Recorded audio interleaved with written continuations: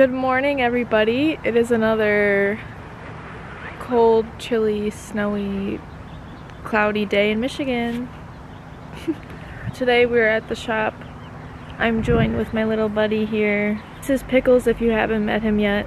We are going to install some seats today. I'm just letting the pickle do his business, and then we are heading inside and we're gonna throw some new seats in the Subaru. I'm very excited. Let's go.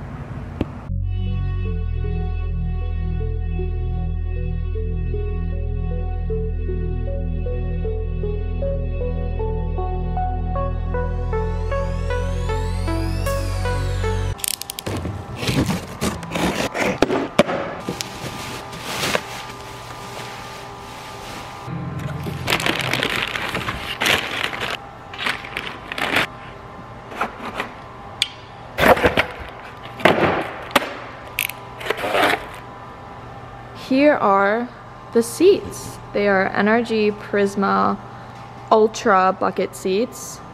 I opted for the black Alcantara, and then the back, you guys, it is so flaky. I love it. And they are going to be way comfier than my old gross stock seats. With the seats, I got seat brackets, which are a specific fit to your car, so make sure if you're installing these universal seats in your car, you get your vehicle specific bracket. And then I also got these slider kits. These are universal. These sliders come with a bag of bolts, and then the seats came with a bag of bolts. I was doing some research on the internet on how to install these bad boys because one, there's no instructions, and two, there's not really a great informative video on how to install these sliders and seats and seat brackets. I'm gonna figure out what I'm doing on the first one and see how that goes, and then for the second one I will jump back in and kind of explain to you guys what I'm doing, just to make sure I have it down first, and then I can show you guys. So with that being said, let's get into it.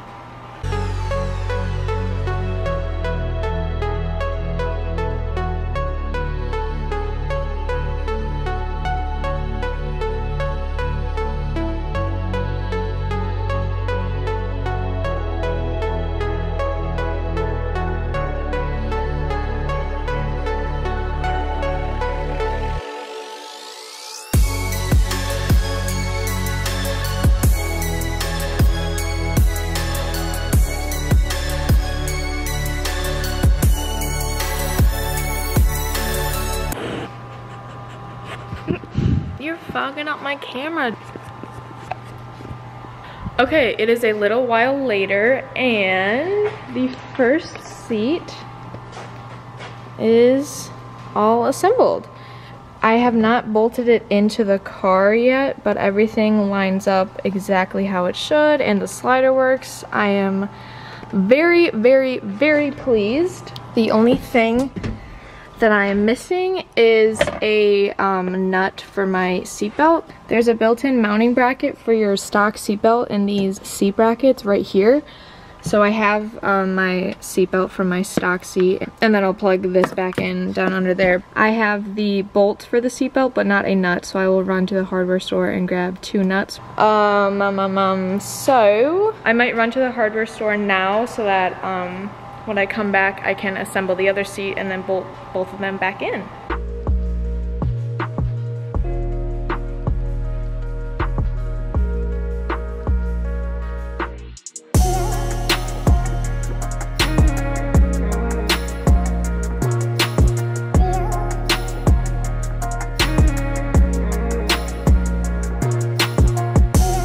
I'll be right back, okay?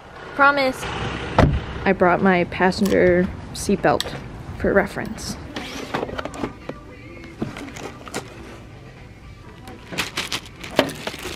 The first seat is officially all assembled, seatbelt and all.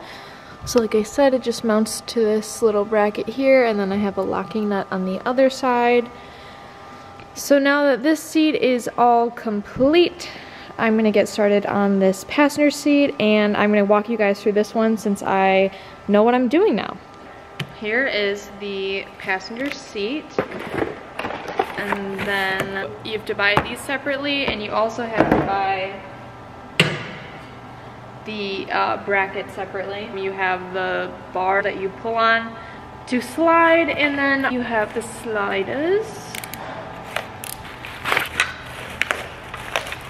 So what we're gonna do first is take these sliders and mount them to the seats themselves. Some tips for installing these. So there's a flat side to these, and then there's a side with the rail on them. Make sure the flat side is on the seat, and then the rail is bolting to the bracket. So it'll be like this on this side, and then this on this side. And then you're also going to want to make sure that these cables here are facing the front of the seat, towards the front of the car. So up close you can see that there's just cable here, this silver pushing mechanism here on each side. So you want the cables closest to the front of the seat. When you push down on this silver tab here, that's how you can slide the inside of the rail in and out. And that is how you reach both of the holes that you need to bolt to the seat. I'm gonna start with this bottom hole here and feed a nut through it like so. And then on the back side, we're gonna do a washer, a locking washer, and then a locking nut in that order.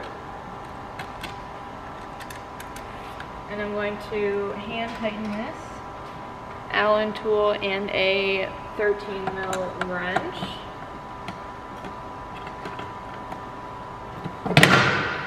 That'll happen sometimes. So I loosely secure this first bolt, and then I'm going to push down on this silver mechanism and slide the slider down. And then I'm going to bolt my second bolt in this top hole up here that lines up with my seat. Same thing up top, loosely secure it. It'll be a little more efficient now. But I'm still not going to tighten it down all the way. Okay, now it is loosely in place. I can still move both ends around. I'm going to do the same to the other side real quick.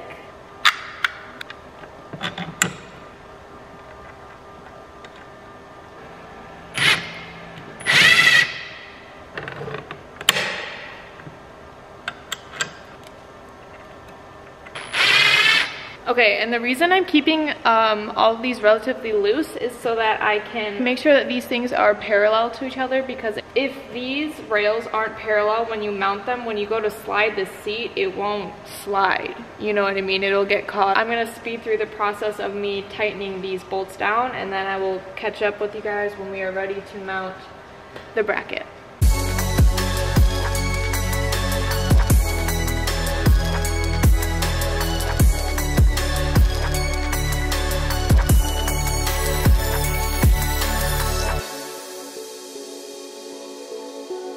Here's a little close-up before we move on to the next step. So I have 1, 2, and then hold on, 3 and 4 bolts in. Why does he just wander up there sometimes? And he'll just stare at me from up there. Can I help you? Okay.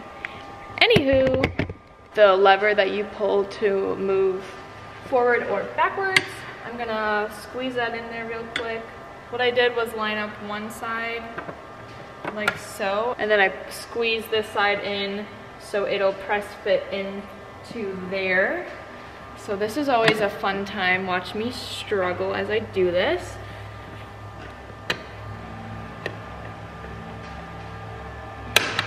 Okay, that was not bad at all. The first side took me so much longer. When you push down on this lever, when you're inside the car, you'll be pulling up on it, but for right now, I'm pushing on it, and I can slide the rails. Now I'm going to install the lovely bracket. Slide these 2 rails down so that I have access to these holes right here, and that's where I'm going to put the first 2 bolts. Going to place them through these 2 holes, and then the same order as before. Don't tighten them all the way down. And then we're going to slide the brackets up so that I can have access to these top bolts. Run it through the back. Washer, washer. You know the drill by now.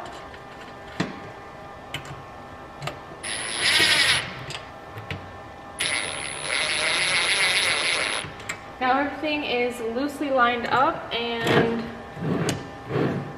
it slides. We can tighten these down. Now we are going to attach the seatbelt. Well, first let's double check and make sure that this sliding mechanism works. Oh yeah. We're in business. Now to bolt the seatbelt back onto this bracket right here. I'm gonna thread the bolt that I got from my old seat out and a locking washer and then a nut that I just got from the hardware store and a 14 mil.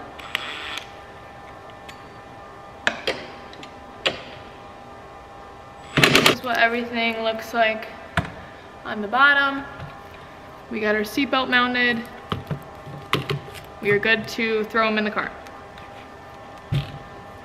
There are 1, 2, 3, 4 14 mil bolts that you just pop right in. So this should be relatively easy.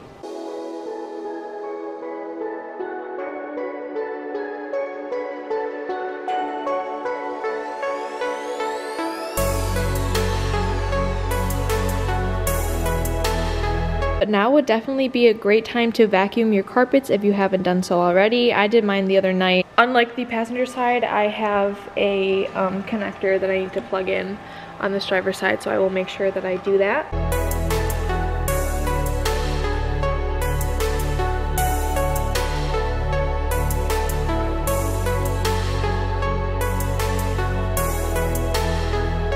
They are officially in!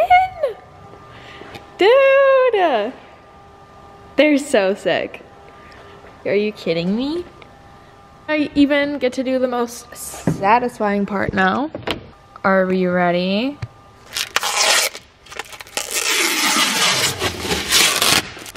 Oh, yes.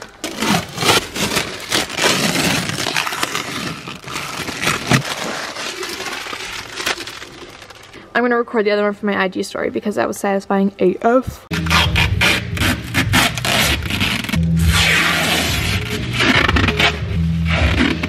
I brought my flashlight in here so we could admire the flake even more.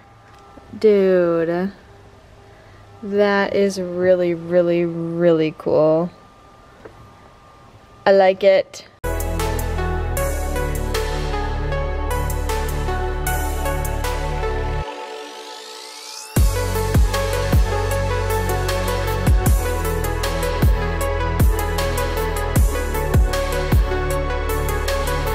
I even put the Vertex wheel in here so we could get the full feel for the new interior. The new color scheme is coming together. I mean, so far it's just black.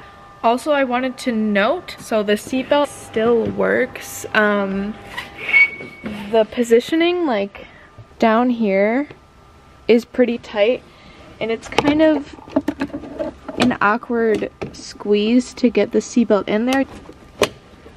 So it can be done, it's just a little awkward and uncomfortable because of the spacing in there, and then really technically you shouldn't be using your stock seatbelt if you're in a bucket seat because of that gap there, because the seatbelt is going to hit the seat before your body when you launch forward, if that makes any sense. I don't love that. I am actually planning on getting a harness bar and harnesses for this car.